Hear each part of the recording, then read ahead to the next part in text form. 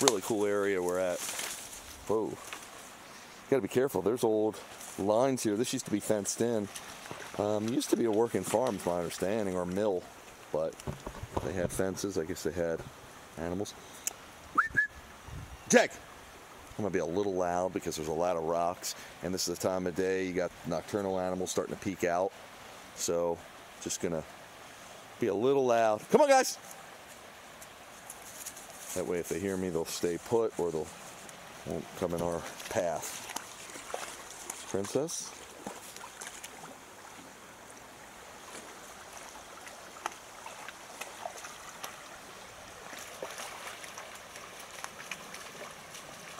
Great time of day though.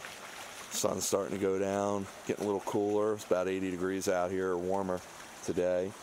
Little breeze moving in, feeling good. Pretty just went through the water. I thought she might want another dip, but she's actually ready to go, I think. Oh, she's gonna lay down. That's good. Good for her to take a breather. That's where we're at right now, folks.